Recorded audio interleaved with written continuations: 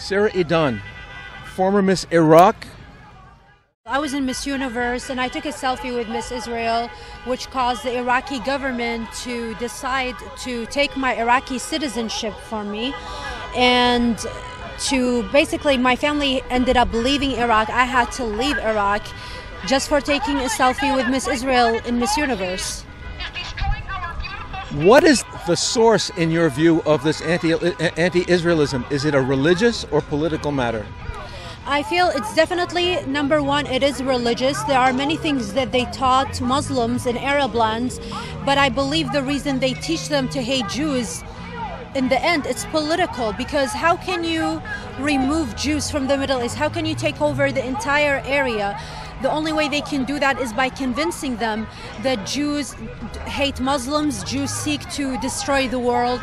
There are very radical Islamist ideology out there that also teaches them that Jews are not even human beings. They were satanic creatures in human form. The amount of anti-Semitism that exists within radical Islam, it's crazy. It's like the Nazi. It's exactly like the Nazi movement, and this is why a lot of Islamists have joined their movement with the neo-Nazis in order to defeat Jews all over the world. But also another thing that people they keep missing, and it's huge point. This fight is not only against Israel, is not only against Jews, but it's against. The main point is the fight that we have seen launched by radical Islamists and neo-Nazis is not only against Jews in Israel, but against the United States. They are against the West and what they call Western imperialism. And they believe that Israel is a huge supporter of the US in the Middle East, and they need to remove that. If they can remove the American influence and democracy in the Middle East, then the next target would be not only the US, Britain, all of Europe, all of the West. You mean the Islamicization of Western countries?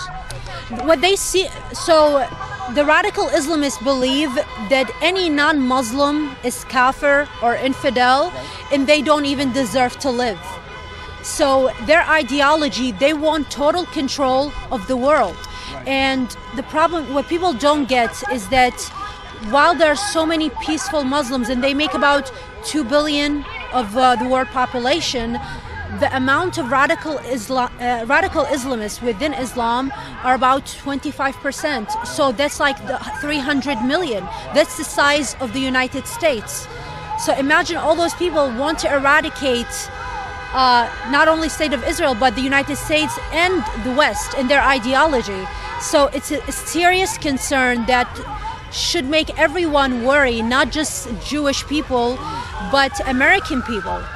All Americans. All Americans, regardless if they are religious or non-religious.